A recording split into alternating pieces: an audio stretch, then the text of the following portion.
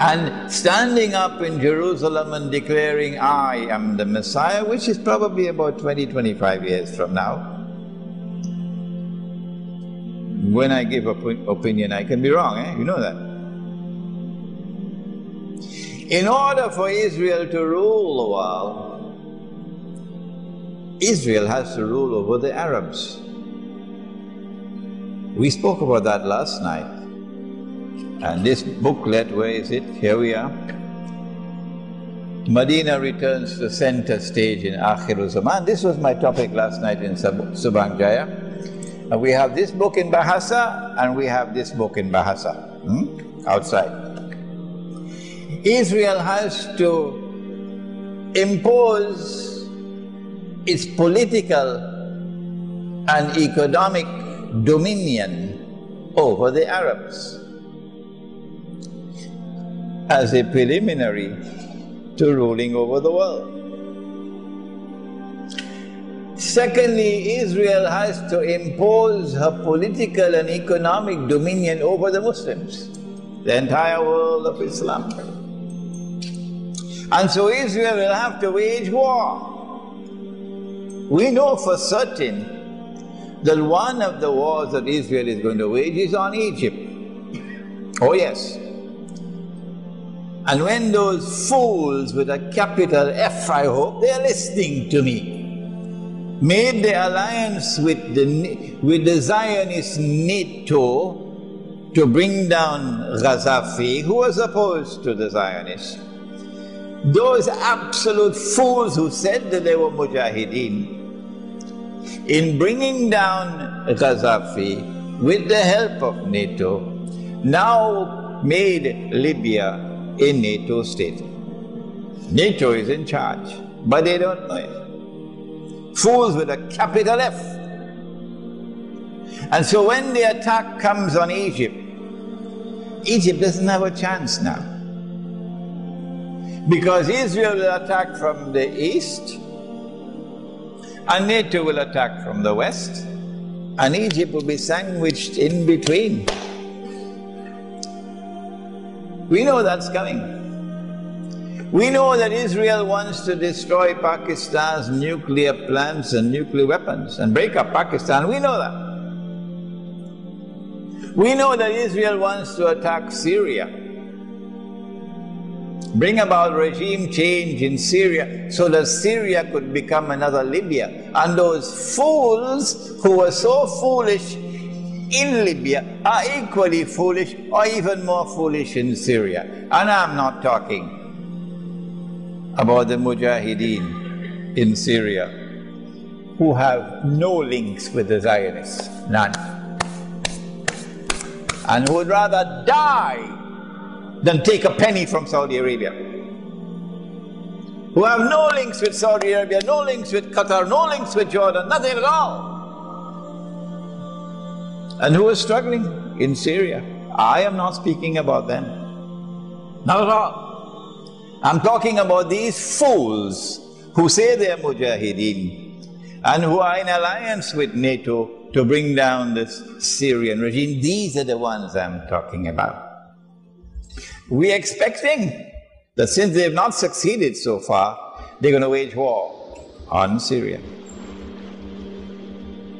It is in this scenario that we now want to introduce how DAJJAL is going to exploit the Sunni Shia division to his advantage in Akhirul Zaman. The answer is, he wants to provoke Sunni Shia civil war. That's what he wants to provoke. If he can succeed in provoking Sunni Shia civil war in the world of Islam, what would be the benefit for him and for the Zionists?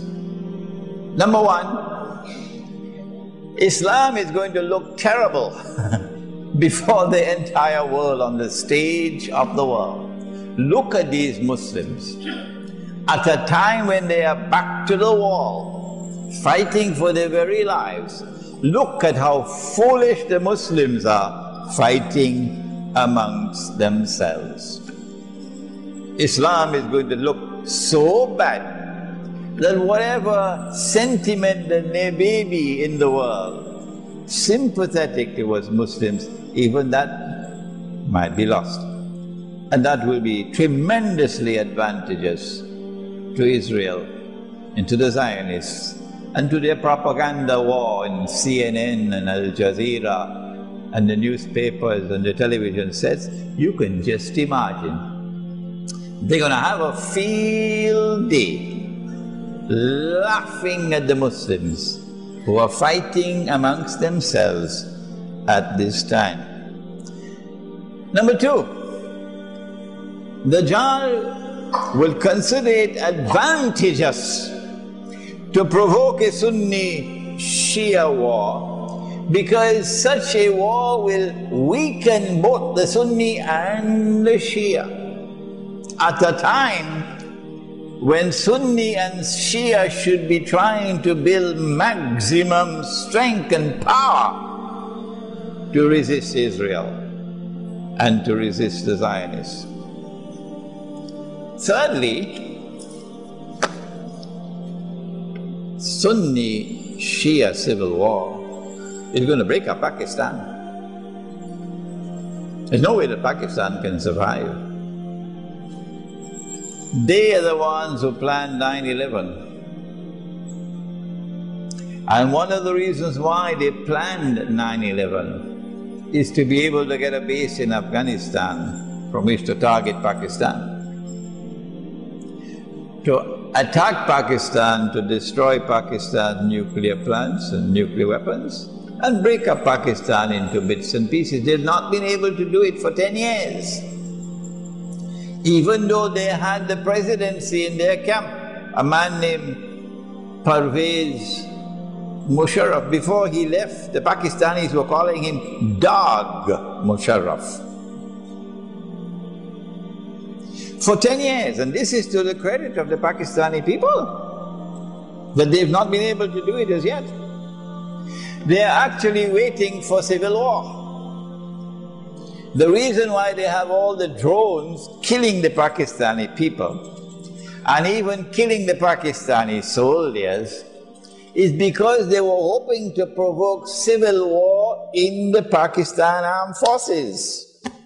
But it has not happened so far, because the Pakistanis knew what they wanted and they denied it.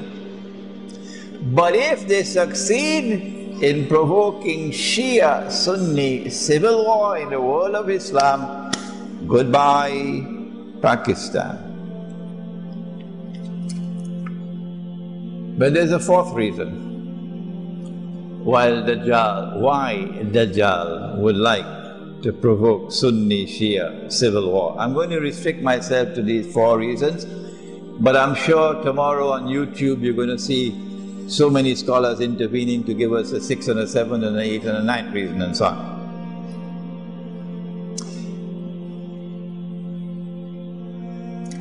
Iran is the Shia country, par excellence.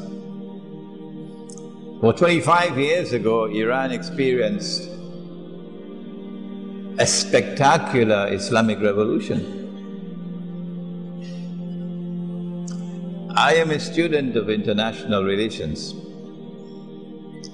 and in the language, in the terminology of international relations, we say that that Islamic revolution in Iran was anti-systemic. And so the Zionists were very angry with the revolution in Iran. It not only threatened the Zionists, it also threatened the family kings and royal houses, because the Islamic revolution in Iran denounced monarchies among the Arabs, denounced it. The Islamic revolution in Iran also had problems for the Soviet Union, who felt threatened.